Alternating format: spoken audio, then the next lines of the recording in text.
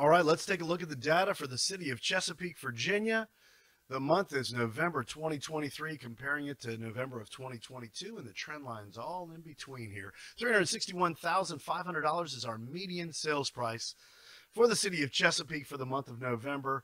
Comparing it to November of 2022, had a slight increase of 4.3% from $346,500.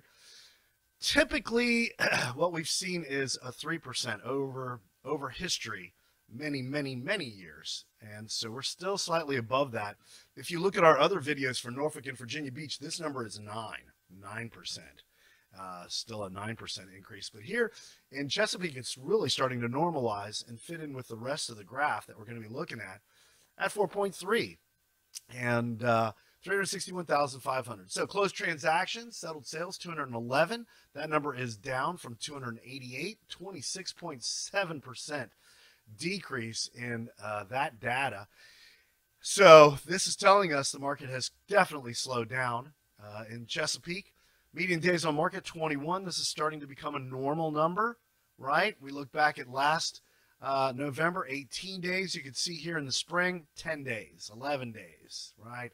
But 21 is definitely more of a normal market number where things take a little while to get under contract. Average percent of list price, you're going to get 100%.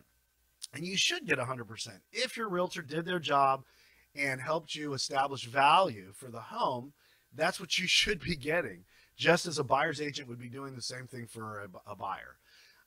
Median sold dollar per square foot, a little bit higher, 6.7 than the median sales price. It's $200 is our median sold dollar per square foot. New listings on the market, 268. That number is down from 313, 14.4% decrease.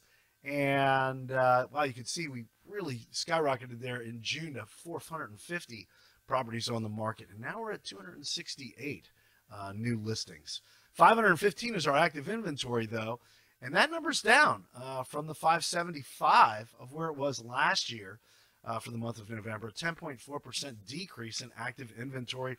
And, of course, our month supply of inventory is definitely telling us that we're starting to normalize the market. How long will it take to liquidate our current inventory if everything else remained the same? 2.4 months of inventory. Here you can see back it was 2 months of inventory. It got as low as 1.1 months of inventory in June. And here we are back at 2.4 months of inventory. So what does it mean? Well, if it's a buyer, you got to be regressive still. You're going to need to write a solid offer and have a strong negotiator on your side.